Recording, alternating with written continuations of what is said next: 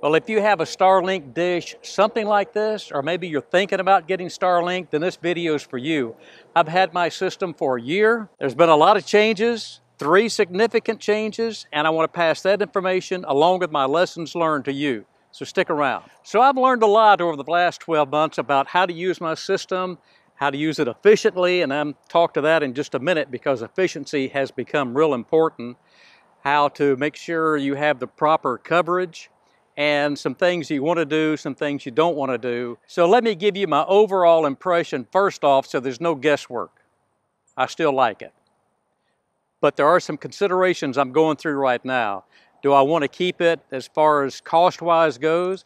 Or maybe do I want to expand the system and pick up on some of the other options that are available? So let me start by talking about the 3 significant changes that have happened over the past 12 months. The most significant change has been the price increase. Here in the United States, it was $99 per month, but about mid-year of 2022, that went up to $110 per month.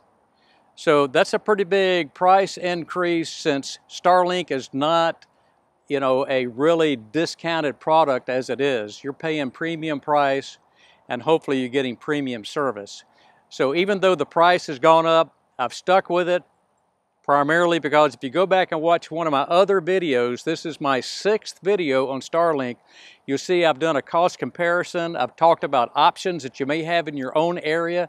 Options are real important, and for me, I just didn't have them. So that's why I went with Starlink, and I'm still there right now. The second major change in Starlink for 2022 is what's called portability. It's where you can take your dish and your router out on the road. That's good for RVers who change locations periodically and you want to take your service with you. Well, you can do that now, but it comes with a fee. It's an additional $25 per month that will get the service to you in an area that already has Starlink service available. So if you go somewhere that it's not available, you're just going to be out of luck. But that $25 additional fee for portability will let you carry it with your RV, carry it with your boat, wherever you're going to go, and if there's service there, you'll continue to get it for that additional charge. But the significant change for 2022 that I'm struggling with is there is now a bandwidth threshold, and as a residential user, that threshold is 1 terabit.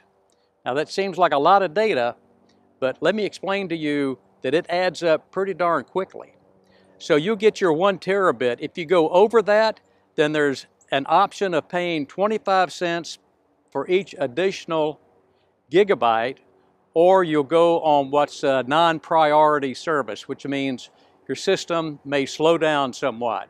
Now for me, I stream television service, which means I take my TV right off of the internet using the Fire Stick, and it really uses a lot of bandwidth if you've got multiple televisions, and we usually have 2 televisions, plus we've got iPad and our telephones hooked to the internet when we come into the house. So looking at this chart, this usage chart for this 1 month, I was bumping right up against that 1 terabit limit. Luckily, I didn't go over the limit and I didn't have to deal with any of that, but if you're not streaming video, you're probably not going to have this problem. Something to keep in mind though, and something to keep tabs with, and you can see this chart that shows your usage by going into your account online and click Manage. It'll come up and it'll show you the chart and show you the usage of how you've done for that particular billing period. It runs billing period to billing period and not specifically for a particular month. So to try to manage some of this data usage, what we've done is if we're not watching the television, we turn it off, just shut it off. But sometimes that's not enough. I have found out with some of those applications, like Pluto, you have to actually take the application back to home and then turn off the TV for the data streaming to stop. Now you can watch your phone on each device that's connected to your router and you can see if it's streaming data or not. So try that out. Just try cutting off your television and go and look at that device on your phone and see if it's still streaming data. If it is, you need to go back in there, take that particular application, go back to home on that application and then turn off your television, and I think the streaming will go away. So you can get in trouble by just shutting down your TV. Some of those apps will keep pulling that data down off of the internet, and you'll continue to run up your usage. That's something to watch for, and be careful with that. A couple of lessons learned that I have from this past year are, first off, weather. I'm going to put you a video link right up here to a video I made about how weather will affect your reception. Of course, it comes with a device that will melt the snow and the ice as it gets onto your dish, but things like heavy rain and will stop your system from working. I live in Florida. We get a heavy rain periodically. My system will just go offline, and it can be for minutes or up to like a half hour or so, depending on the storm. So we just have to sit there and wait. There's nothing you can do about that. So weather can impact your reception for sure. And the other thing, talking about weather, is power outages. If you have a power outage, you know, a surge is not going to be very good on those electronics that come in the package that's in your router. So you don't want to have any surges going through there. You want to have a surge protection on there. And there's another video that I created right up here, and it talks about surge protection and power supplies. I've got a temporary power supply on my system where if my electricity in my house goes out, it will kick in, it will supply battery power so that that router will not have to shut down, and I can continue to use the internet, but it'll only last about several hours. I did a kind of a rough test with it, and just running the router only on my system was somewhere between 3 and 5 hours I could get on that. So check out that video and see if that's something you want to invest in to protect your equipment and also allow you to continue to use your internet during a power outage. Looking to the future, what does Starlink hold? Well, for us that already have the service, I'm not sure it holds much of anything except getting what you're already getting. If you're in an area that doesn't have the service, then yeah, there are satellites going up all the time that's just going to expand that capability and provide service to more and more people. Now, as far as the price goes, I don't know what will happen if the price goes up again for me. Now, I've made videos about the limited options that I have for internet, but there are other options and they're a lot cheaper. They're just not as reliable and not nearly as fast as Starlink is. But at $110 per month, I think I've pretty much maxed out.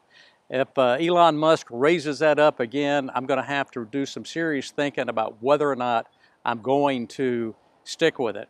Now, I do RV. I haven't opted in for the portability charge yet. I may do that, but then again, when I go on the road, it's all about having fun, experiencing the new places, and not so much about being on the internet. And after all, we can get limited internet most anywhere you go, even if it's dropping by McDonald's to check your mail or to do something like that. So just keep that in mind. Again, overall, I'm happy with my system. I think it was a good investment. Outages for this year have been very few, and they have only been due to weather, and a rare occasion there would be something due to a network issue for just a few minutes. And I mean 3 or 4 minutes, and those are few and far between.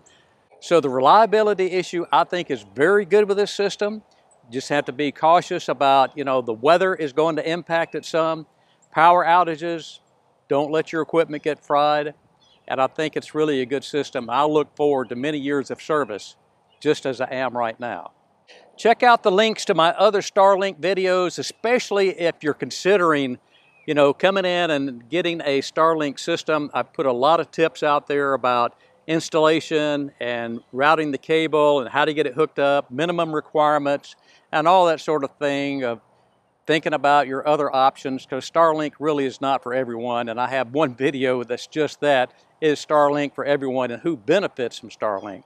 So I want to thank everyone for watching. I really appreciate it. If you can do me one favor, hit that subscribe button, ring the little bell, and if you've got any questions or comments, please put them down below and I'll try to get back with you as soon as possible. It's a learning process for everyone, so the more comments we can get on Starlink, the better, and maybe even Elon is reading and he might pick up some tips along the way.